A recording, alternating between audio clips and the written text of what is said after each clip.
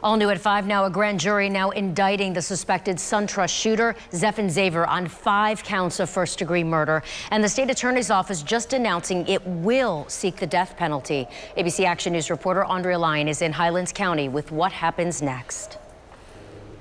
The state attorney says he's confident this case is solid and had no questions when deciding to seek the death penalty in this case. And neither did the families. Without being specific, he says the victims in this case, Anna Pinion Williams, Cynthia Watson, Marisol Lopez, Jessica Montague, and one other woman who has not been identified, were murdered in cold blood.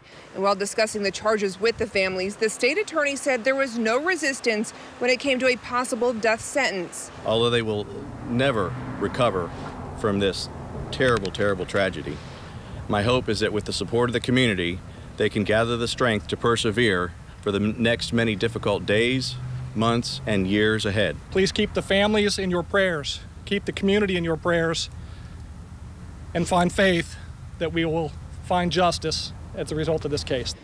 Brian Haas says justice will not be quick. It could be years before the alleged shooter sees his day in court. In Sebring, Andrea Lyon, ABC Action News.